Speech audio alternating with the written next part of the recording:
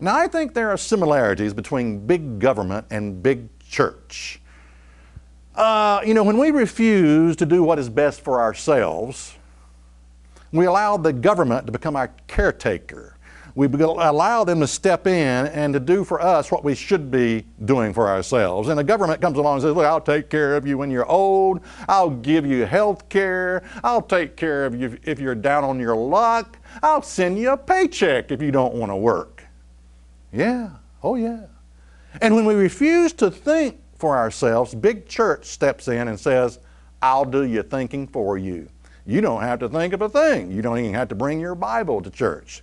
I'll do the thinking for you. How many times have people said, well, my minister said, your minister said, look, your minister is wrong. He's been lied to also about the Bible. He's been lied in seminary school. He's been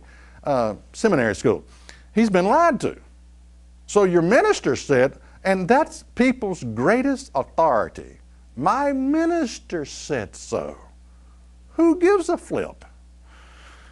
Okay. Now, churches only give us what we want. You do realize that. And there's a variety of things that we want, by the way. If you want prosperity doctrine, in other words, you want to believe that God is just a blessing machine. He'll give you that BMW. He'll give you that 3-car garage. He'll give you a new home. He'll give you that Mercedes-Benz. He'll give you that Hawaiian vacation. He is nothing more than a blessing machine. If that's what you want, then that's what church gives you, a prosperity doctrine. If you want a feel-good doctrine, where you just jump church pews, speak in a gibberish that makes you look like a fool, then that's what your church will give you. If you want a prophecy doctrine, church, that's all about prophecy and the end time, and I've always said, what's the use in knowing the future if you're not going to be a part of it? Wouldn't it be brighter to first make a decision to get serious and be a part of the end time or whatever? Okay. It's not about truth, what I'm saying. It's about what people want. Church is not so much about truth. It's about giving people what they want.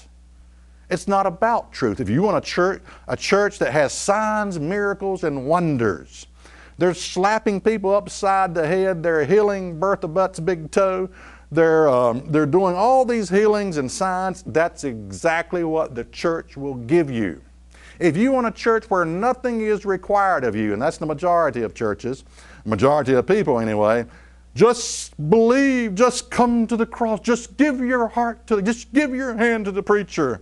There's nothing grace plus nothing. If you want that, that's exactly what church will give you. If you want a church where everything is mystical, it's smoke and mirrors, it's candle wax. People are turned on by candle wax. I don't know why, but they are. Where the priest speaks in Latin, you can't even understand it. That's exactly what the church will give you. It's not about truth. It's about what people want. In some cases, people are so brain dead that they turn to cults. They turn to gurus who will tell them when to get up and when to fast and when to go to bed. Or they'll get a part in a dictatorship where they threaten their salvation. And if you leave the fold, you will lose your salvation. Yeah, they become a part of that nonsense. That's a sure sign of religious addiction, by the way, when you get involved in cults. Religious addiction is nothing more than you refuse to think for yourself. That's all religious addiction is. You just will not think for yourself. So why do we want this? Because none of these things I've just went through. A church that makes you feel good, a church that prosperity doctrine, none of this equals a relationship with God.